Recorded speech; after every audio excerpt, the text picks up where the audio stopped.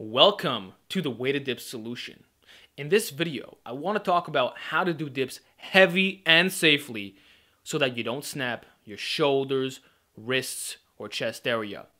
So the first thing I need to bring to your attention is your individual anthropometry.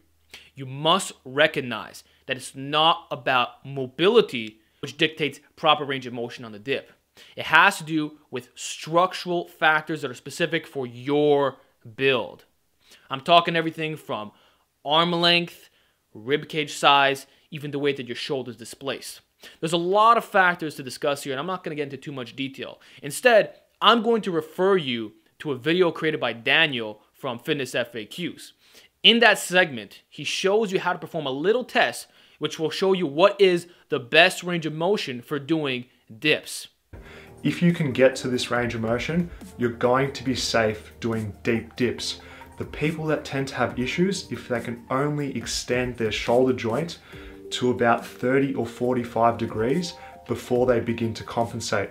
So what will happen in these people is they get excessive anterior tilting of their scapula off the rib cage, and this can be really problematic for various structures around the shoulder joint. And I believe that if you do this test and you find out where you lie, you will not experience injuries when you do the exercise, because oftentimes we have this universal idea that it must be this range of motion, must be below parallel, when in fact that can cause impingement and all kinds of problems if you're not structurally built to do that. You have to understand the weighted dip is a high risk, high reward type of movement, and you have to find a way of making it as safe as possible. And if that means decreasing the range of motion to fit your anthropometry, I see this as an excellent idea. So please watch the video created by Daniel. He's a very intelligent man, lots of experience regarding calisthenics. And in fact, I would encourage you to watch a lot of his videos because he has a great channel. So with that said, now that you understand what the proper range of motion is for the dip, it's important that you calibrate your hand grip as well. I find a lot of guys, they tend to grab the bars way too wide on the dip, the parallel bars, okay? And for a lot of people, that can cause shoulder pain and pec pain. So if you're willing to leave your ego out the door and narrow your grip a little bit, so grabbing the bars closer, obviously you're going to lift less weight, but there's also going to be less internal rotation and stress on the shoulders and pecs.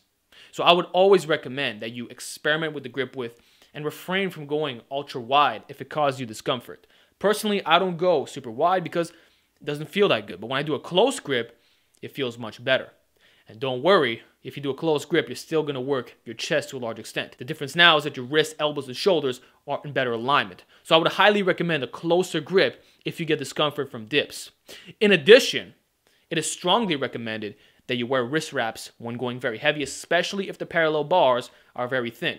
You have to recognize that you are putting a lot of stress on the wrists, and the weighted dip in particular requires immense wrist stabilization. And if you don't have that down, that might cause you to be shaking all over the place.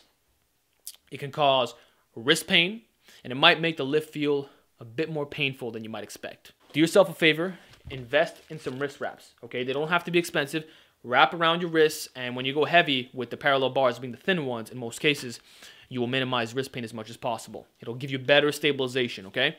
That's just one piece of advice that I have for recreational lifters. Another thing, too, is in regards to the pec tendons, right? A lot of guys tear their pecs on dips, and they experience sternum pain. Now, the sternum pain might have to do with rib cage structure, or it could be that you just have weak tendons and need to strengthen the area. You need to strengthen the connective tissue. And a good thing that you can do for that, you just take a standard band, put it behind your back like this, and then you can do fly motions, okay? And you can do this at home.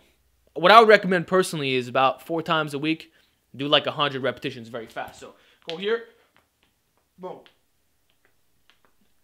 Get some blood into the muscle, squeeze those pecs, and try to develop the area as much as possible. In addition, you'll want to perform a lot of bodyweight dips before moving on to weighted dips. I personally recommend that you should be able to do over 20. For me, I only started doing weighted dips when I was able to do 50 in a row. Although, you probably don't need to go that far. But what we tend to see is that a lot of guys who are not conditioned, okay, they're the dudes who get sternum pain when performing dips. So perhaps you should build your base first by strengthening the pecs with a lot of deep range of motion exercises like the band flies. even doing things like dumbbell flies and deep dumbbell presses, and of course, high repetition body weight dips so that you adapt. Okay, now if you still have sternum pain beyond that point, no matter what you do, then I would suspect that it really is a structural issue, and in that case, you should get rid of the dip completely or move on to the next step that I'm going to demonstrate. So you want to strengthen the pec area, very, very important, and it's also recommended that you perform a lot of pullovers, all right? Although this may be bro science, I found personally that a lot of guys who do pullovers, they tend to experience less pain during the dips because it tends to strengthen the thorax area. That's what we tend to see according to anecdote. A lot of the old-time strongmen were really, really big on pullovers, and it allowed them to perform the dips safely. Another thing too, right, the sternum pain, it might have to do with the fact that you are a teenager, all right? If you're not a full-grown adult, your rib cage will keep getting bigger. I've heard some people claim that it'll grow up to 25. You know, your body, you're going to get a bit more broad, you know, between 18 and 25. I don't know if that's 100% true, but I do know that if you are a teenager, you're at a higher risk of having sternum pain. So perhaps if you wait at a later age, you won't experience it as much. So that said, I want to bring you to another solution for guys that are not structurally built to perform dips, or they want to have some extra protection so that they're nice and safe. And that is to use a slingshot when you dip. This, my friends, is the ultimate tool for staying injury-free when performing weight dips because it gives you like a second pair of weaker pecs. This bypasses any shoulder injuries that you might have. It bypasses the risk of getting a pec tear, and it even bypasses the rib cage structure issue because now you're getting extra protection right here, which is where most of the damage tends to arise. So if you're a guy who always gets pain when you do dips, try using a slingshot, and I'm pretty sure that you're not going to have any pain. It's a very nice thing. You will feel a lot more stable. You're not going to be as shaky. You're still going to get an excellent workout. You will feel your pecs, shoulders, and triceps working.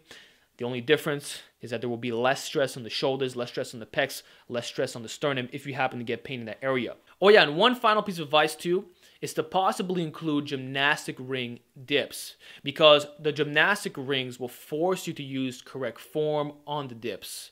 A lot of guys, when they do straight bar dips or parallel bar dips, they're not having the proper movement pattern down.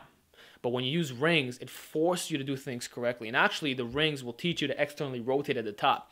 So it's a different movement pattern.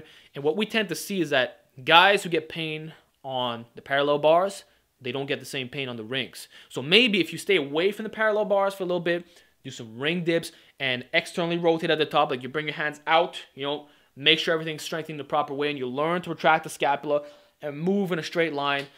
If you do these things, then it's possible that when you start going back to the standard way of dipping, you're not going to experience pain because also, to understand the rings, we'll build those stabilizers, right? So I think all of these tips combined are going to be tremendously beneficial. And with that said, folks, I hope you learned something from today's segment. This is the Weighted Dip Solution. I provide you the best tips that I can think of in terms of staying injury-free.